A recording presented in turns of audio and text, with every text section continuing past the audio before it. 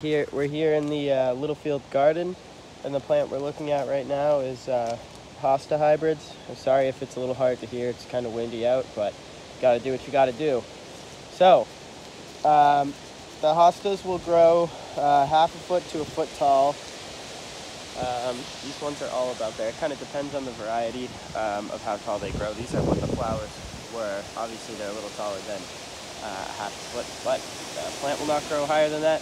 They're very easy to grow in New England. They grow really well in the shade. All of these, as you can see, are located under this tree, so they can take full shade to partial shade. They don't like to be in full sun.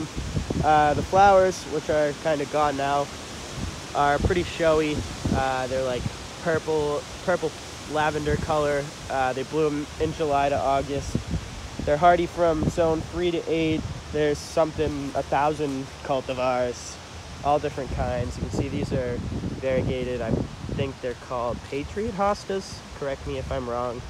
I've had a lot of experience with this plant personally. It's a really good plant to plant in New England. But if you have problems with deer, I would not bother planting this unless you plan on spraying some sort of deer urine or some sort of, coyote urine, something to deter the deer from eating them, because they will chew them right down to the ground. Thank you.